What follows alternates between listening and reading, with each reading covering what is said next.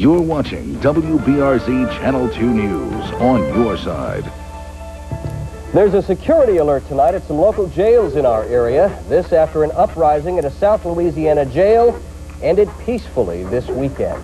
Good evening, everyone. Thank you for joining us. I'm George Ryan, along with Andrea Klesse. Changes are coming tonight in the way local parish prisons handle Cuban detainees. They want to make sure what happened in St. Martinville, Louisiana does not happen in their jails. Crime reporter Ken Pastorek visited one of the local jails, and you have the story, Ken. That's right, Annie. George, East Feliciana, West Baton Rouge, Point Capee, and Tangipahoa all have Cuban detainees.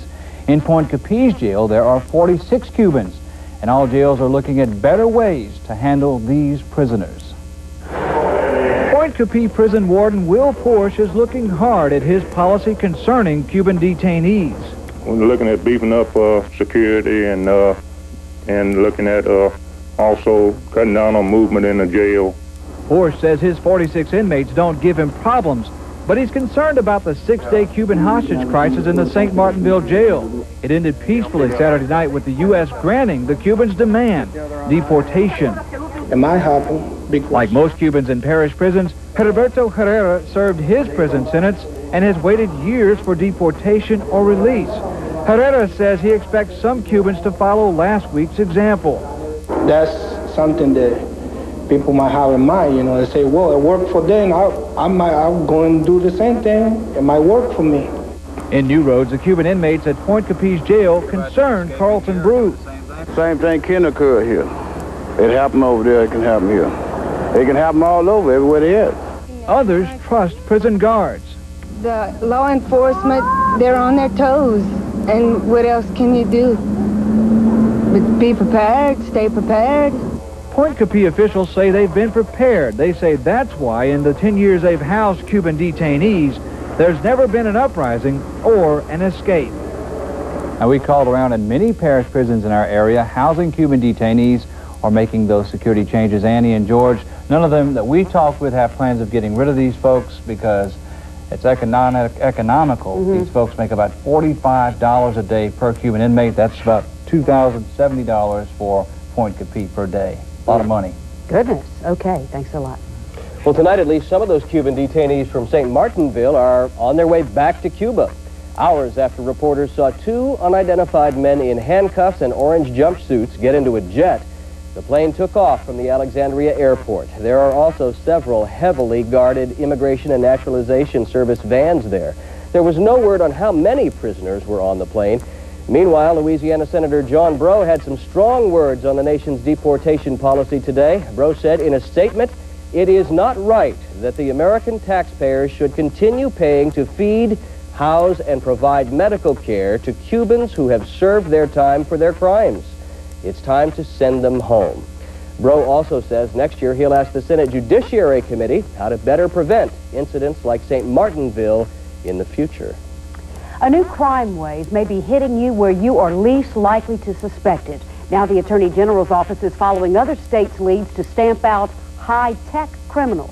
Catherine Mosley's in the newsroom with the latest on a special online unit.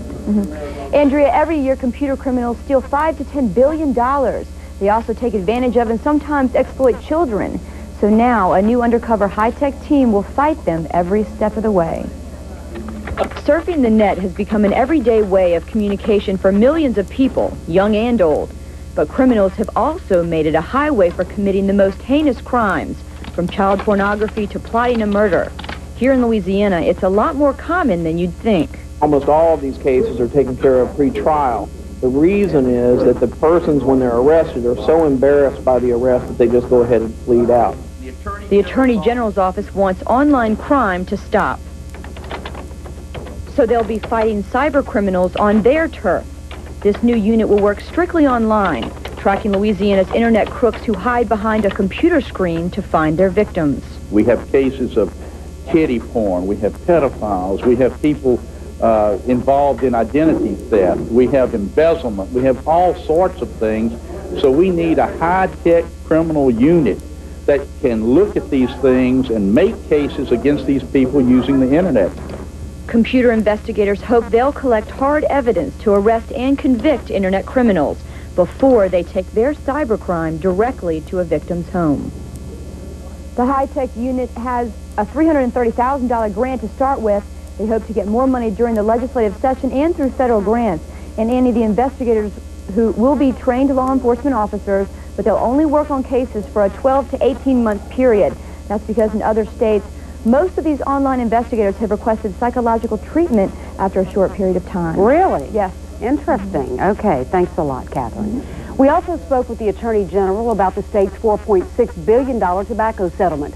A recent report to state budget officials shows Louisiana will receive $15 million less than expected. That's because tobacco sales are down.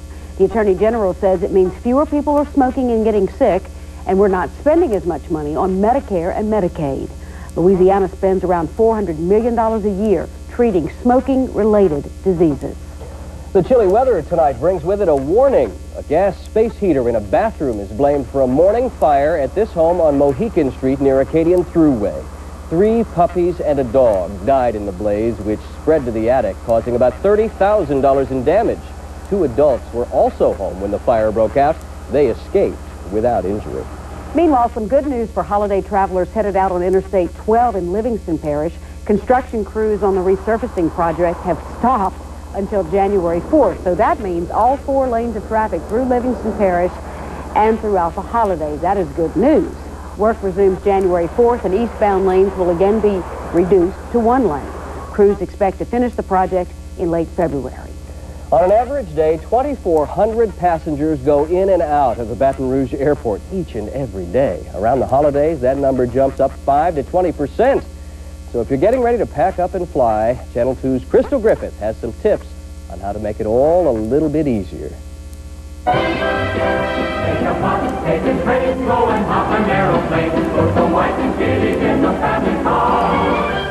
If you're traveling, you don't need the music to tell you the airports will be busy. I usually don't travel too much, but so far it's been pretty nice. And the more prepared you are before you arrive at the airport, the more likely your trip will run smoothly. Pack light. Airport officials suggest arriving about an hour and a half early and pack your bags carefully. If they are bringing toys that are shaped like weapons, these will not be allowed on the aircraft with you in the cabin. It's best to mail or FedEx or UPS them. If you have a toy gun or a toy bow and arrow or an action figure that's got a lifelike gun, check with your airline to make sure that you can take it in your checked baggage, but it definitely will not be allowed on the airplane. To make sure you make it through security, don't wrap any of your Christmas gifts in foil. The X-ray machines won't see through them, and you'll end up unwrapping all your gifts before you even get there. Of course, that's provided you've bought your gifts. I haven't bought any gifts yet. So to make it home with your sanity, be patient and remember, everyone else is trying to get home too. For the holidays, you can't beat home, sweet home. Crystal Griffith, Channel 2 News. Everybody's frazzled. Also, airport officials encourage you to take only 1 carry-on. They say even though you might be scared of losing your checked baggage, that's very rare. They say it happens about 1% of the time. And if you're planning on hitting the road for the holidays, get ready. Pre-holiday gas prices are the highest they've been since 1990. According to AAA, gas prices have risen by 5 cents a gallon during the past 3 weeks. That brings to the regional average to about $1.25 a gallon. AAA says that motorists may see higher fuel prices in the near future if there's a hard winter. Cold weather on the way. Let's check in with our Pat for tonight's frigid first forecast. Hi, Pat. Well, mostly, George, it's light rain and scattered showers tonight. Now, there's a travel advisory in effect for extreme northeast portions of the state. It's frozen precipitation anticipate there, but here we'll look for the liquid stuff. Doppler storm track radar verifying that. Periods of rain, light rain embedded in that, some heavier shower activity. Our WeatherNet 2 site will run the reading right now. Port of Baton Rouge indicating 47 degrees. Again, the atmosphere is saturated, 30.04 in the pressure, and the winds now kicking up a little bit out of the west-southwest at about 4. So we'll find an evening, it'll continue to find that cloud cover holding, periods of rain and showers, and also the low tonight 42, high tomorrow 42. Back with all of your weather a little later in the show. Now back to Annie and George. So the number 42 should figure prominently in your day tomorrow. There is a theme developing. Well, it is one of the seasons South Louisianians love the best. I think you have to take a look at what other people's needs are, and if you can help in some way, even if it's a small way, it's a good feeling. Tonight we'll show you how our Two on Your Side program is making a difference. Hi, I'm Sergeant Donald Renner, stationed at Kunsan Air Base, Kunsan, Korea. I'd like to extend a warm holiday greeting to my mother, Baton Rouge, Louisiana. And it is the season to spread cheer to those who need it. On tonight's Two on Your Side, Sharon Weston Broom shows us 2 cases of holiday cheer, one secret, one not so secret, that will touch your heart. Take a look. As always, Two on Your Side partners are busy trying to lighten the load for many on our Christmas list. Thanks to the generosity of Chapman Furniture Company, one family will no longer have to sleep on the floor. I think you have to take a look at what other people's needs are, and if you can help in some way, even if it's a small way, it's a good feeling. With help from our Secret Santa, we were able to bring joy to a number of needy families this Christmas. Bills are due. I'm trying to do as best with means as I have. Now this Christmas takes on a whole new meaning for Alice and her 3 children. I'll be honest, I thought it was going to be kind of bleak, but I knew the children and I were still together, and we would have somewhat of a Christmas together anyway. In the words of our Secret Santa, mine was to give with a good heart, without controversy, to do God's will as I was called upon to do, and be recognized before him, not man. I was very surprised. It's a blessing. For Two on Your Side, I'm Sharon Weston Broom. 'Tis the season. Mm-hmm. And we're getting into the spirit. We get this the week that winter rolls around, and it's going to feel a little bit like it, huh? Wet tonight. High tomorrow 42, nighttime low tomorrow night down to about 29, and we shouldn't even hit the 60-degree mark all the way through Christmas Eve, Christmas Day. Here's the stats from this afternoon. A 51-degree afternoon high, 43 the overnight low. Normally this time of year we're at about 62 and 42. Nowhere near that record high in 1967, but it was this date 3 years ago we slipped down to 18. So far about 3,500 inch in the gauge. Outside cloudy, 50 degrees, north-northeast winds at 8. So stand by. A lot of information coming your way on your weather right after this break. Okay, here it is. Tonight, overnight low 42. Okay, Georgiani, what's the high tomorrow? 42. You got it. A lot of clouds, rain, and shower activity, and that temperature's not going to budge much more when we hit that 42 nighttime low, probably around 4 a.m. So a little bit of daybreak rain. Sunshine trying to pop through late tomorrow afternoon. You might get a little bit of clearing. So let's start off by taking a look at where the travel advisory is now posted. Now for northeastern portions of the state, eastern Arkansas, Tennessee, Kentucky, you truckers stand by. Travel advisory, sleet and freezing rain in there for about the next 24 hours. So specifically the parishes close to Monroe, near West Monroe, all under a travel advisory. So winter weather advisory in effect there with the rain up there and also falling temperatures going down into the 30s tonight. Slick streets and travel anticipated there. But around here, it's all liquid precip. So here's your Tuesday's highs. We project a daytime high tomorrow of what tomorrow there, kids?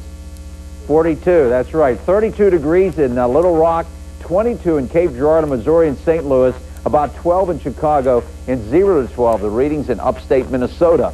All projected lows will find us at right on the fringe there, between about 29 and 31 for your nighttime lows Tuesday night into Wednesday morning. But notice where the 0 and below readings are, then teens and 20s. So a real Arctic blaster in here, kind of giving you that Christmas-like feel. Take a look now at the cloud cover, and there's plenty of it, saturating eastern Texas through central Louisiana.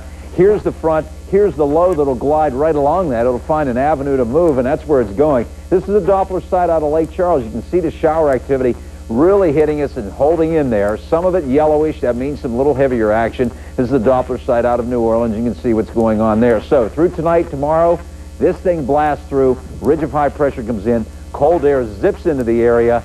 And a forecast that calls for wet weather tonight. Rain and showers, breezy, cold, and 42. Morning drive when you head to the bus stop. Daybreak rain, cloudy, cold, high tomorrow. 42. Nighttime low, 28. Thank you, George. So cold tomorrow night leading into Wednesday. Look at the extended.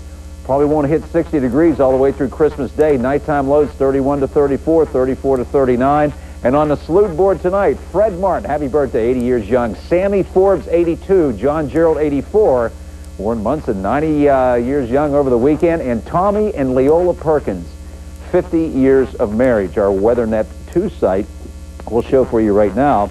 At Galvez Middle School, it's 50 degrees, so the radar lit up pretty good tonight. A lot of rain, periods of rain, maybe a clap of thunder. If you are out and about, take it slow. All right, Okay, Pat. Thanks a lot. Well, 6 o'clock sports is up next. Bo is up with a preview of a young lady who's giving the guys a run for their money. Yeah, definitely. You could say it's all in the family, really. Up next, we'll show you what makes this athlete such a kick. Sports is on the way. Well, with each loss, the debate seems to grow among Saints fans. Should Mike Ditka be retained for another season or let go? Over the weekend, there were reports that owner Tom Benson was working on a buyout of Ditka's contract. Benson, who last month said he would make no comment concerning the coach's future until after the season, is, however, holding to that word. As for the guys who put on the black and gold each weekend, one has to wonder if the recent talk has any effect on their preparations or performance on Sunday. As a matter of fact, Saints safety Sammy Knight on Sunday had these thoughts on that very subject. It's not affecting the team's performance because, like I said before, individually you have to look within yourself. You know, I can't worry about what Mr. Vincent does or what happens to Mike Ditka. I can only worry about and control what Sammy Knight does and, you know, how my teammates are feeling when we're out there. So, you know, we have to go out there and we have to play hard regardless of the situation. Well, the NFL has yet to issue any sanctions against Cleveland offensive lineman Orlando Brown. Brown, who was hit in the eye accidentally by an official's flag on Sunday, retaliated by pushing the ref to the ground. We'll keep you posted on this situation. All right, Shaquille O'Neal has been fined $10,000 by the NBA for making derogatory comments about the officiating crew in last Thursday night's game in Atlanta. Today, John Brady's 8-0 LSU Tigers picked up 14 votes for this week's AP Top 25 poll. That's good enough for a 32nd standing overall. The guys are back in action tomorrow night when they visit Centenary. As for the women, not much change here. UConn stays at number 1. La Tech holds at number 3. Sioux Gunners Lady Tigers make it 2 straight weeks at number 13. And Tulane remains at number 24. Well, throughout history, football has been a sport dominated by the guys. But as our Lee Zurich reports, one area girl has taken on the boys and beat them at their own game. It didn't take Christy Ferris long to get the basics of football down. She can punt, she can pass, and she can kick. So a few months ago, Ferris put her skills to test. She entered a punt, pass, and kick competition. I've been playing since I was little, but I haven't really did the contest. My brothers have been doing it every year, and then I just decided I might do it because I saw some girls out there that I thought I could beat. Christy took on other 12 and 13-year-old girls, and she made it all the way to New Orleans, the Superdome, for the sectional finals. Everybody gets nervous before they do big stuff like that to see if they won and stuff, but no, I wasn't that nervous. Christy won that competition in the Superdome, which means she got introduced at halftime of the Saints game. People that won at the end, we went out there in halftime, and we went out there by ourselves, and they said our name and stuff, and everybody was cheering for us. We were yeah. You can just imagine the reaction she got from friends back at school. Even the boys were impressed. They're usually expecting boys to say something like that, and then a girl comes in there and they won the state or whatever, and they're well, that's pretty cool. They're all into that boys